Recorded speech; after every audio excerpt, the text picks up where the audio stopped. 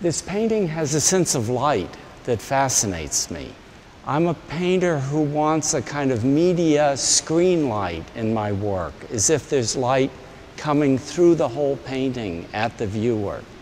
In Baroque religious paintings, they always have the light coming from above, from God.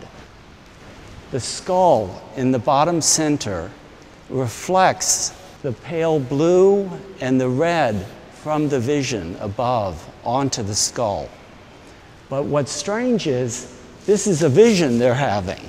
Does a vision really reflect light down on the earth? Maybe not. But it's a vision like a video screen or like a movie projection, and that a screen painting would reflect light down.